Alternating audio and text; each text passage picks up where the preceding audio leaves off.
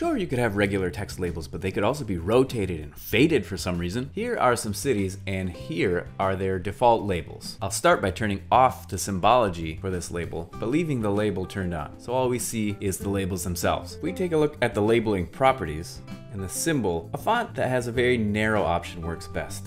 I'm going to choose Roboto, which is available freely. The effect works best when the text is rather large. I'll choose a font size of 20.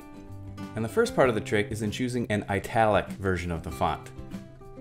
And then the position options, we can choose centered on point, and we'll rotate it so that the vertical features of these fonts render straight up and down. In this case, about 10 degrees. And I'll also opt out of word wrap, so they all render along one line. Back in the symbol, I'll give its text fill a vertical gradient, and I'll go from white to a nearly transparent version of white, 90% in my example.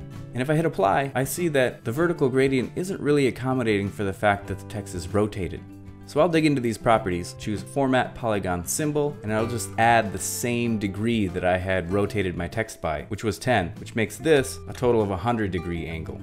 Now if we hit apply, we can see that the gradient matches the orientation of our rotated italicized text. And so while my ascenders and descenders are the same height, I just like to use uppercase. And this is how you can make text that looks like it's kind of popping up off the screen a little bit.